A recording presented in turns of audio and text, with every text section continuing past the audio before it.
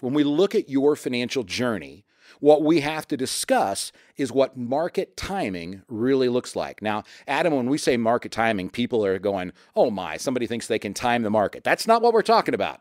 What is it? What's market timing in this case? In this case, I go to the word luck, and there's no way around it. Luck is going to be a part. You and I are big readers, and one of the, I know because we've talked about it so many times, the books that we've enjoyed more than any others is Outliers by Malcolm Gladwell. Oh, absolutely.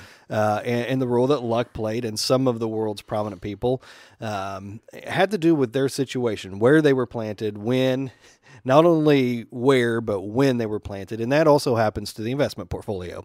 The results will have to do with your discipline, with your skill.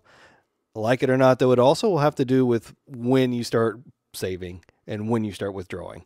And there's no way around that. You just have to be aware that is a piece. But you can draw on lessons from history and how to manage around when you're dealt the bad hand of poor timing. So it's fair to say that the inverse is really true. If you're beginning to save, you would really like a declining market.